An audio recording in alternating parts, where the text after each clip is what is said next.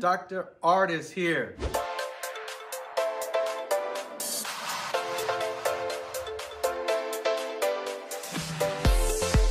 My question, do you suffer from text neck? A lot of times today, I saw a lot of patients come in and they were extremely tight all the way in the muscles, all the way in the back of their neck, all the way into their mid-back. And one of the reasons for that, I saw a young patient just sitting in the waiting area just like this on the phone with their head on their phone like this. Some of you are probably watching this video on your phones right now. Do me a favor, just roll your head back, and hold that phone up like this. We got to start walking around like this. This is actually becoming a pandemic. We're in a pandemic right now, but we're creating another pandemic of where people are taking their cell phones and they're coming out with their head out like this. And it's causing what we call anterior head carriage. And what anterior head carriage does is it strains the muscles in our neck, and it also puts pressure on the nerves in our neck, which can make everything from our grip strength go weak and everything like that. It can also cause headaches because the muscles go all the way up into the top of the head and it goes all the way in the middle of the back. One of the things that you could do is they got different things that you could order to actually bring that head back like this.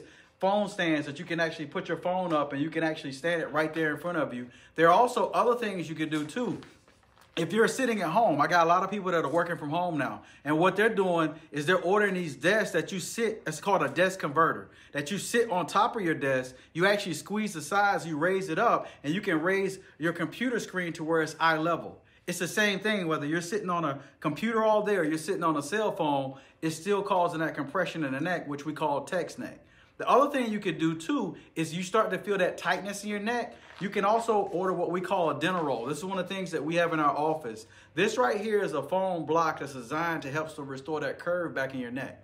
That curve in your neck, you got to think of it like a shock absorber. It helps to minimize the tension in the muscles and actually absorb shock as we do everything in day-to-day life, from walking to sitting to driving and standing. If you do not have a foam block like a dental roll or something like that, or a traction device of some sort, you can roll a towel up, and when you roll that towel up, you can actually put it in the curve of your neck to actually support the curve of your neck, and you would lay on that for about 10 to 15 minutes. If you can't lay on it for 10 to 15 minutes, you can start out with a shorter amount of time, duration of time, like 2 to 3 minutes, and work your way up gradually every other day.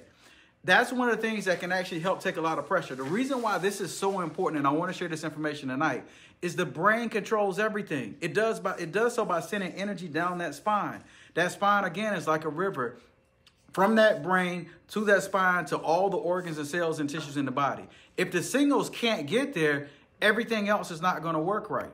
You always think about this guy named Superman, Christopher Reeves, that fell off a horse. He dislocated C2, the second cervical vertebrae in his neck, and it severed his spinal cord. When it severed his spinal cord, nothing below that worked. He was paralyzed. He had to rely on a machine to breathe, machine to keep his body functions, processes happening that we just take for granted every day. So if you don't want any pressure on that curve and that on the organs or anything in the rest of your body, make sure that you hold that head up and practice good posture. Just like I'm standing here right now, this is so intense because I'm seeing so many people coming in to my office, not only complaining of just neck pain and mid-back pain, but just under stress. And stress makes it worse.